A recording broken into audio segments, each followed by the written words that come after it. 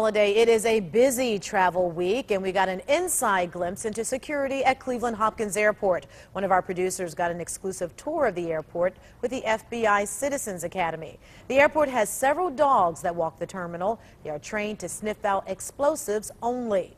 Hopkins is also home to the Cleveland Police Department's bomb squad equipment, including a van with a bomb defusing robot.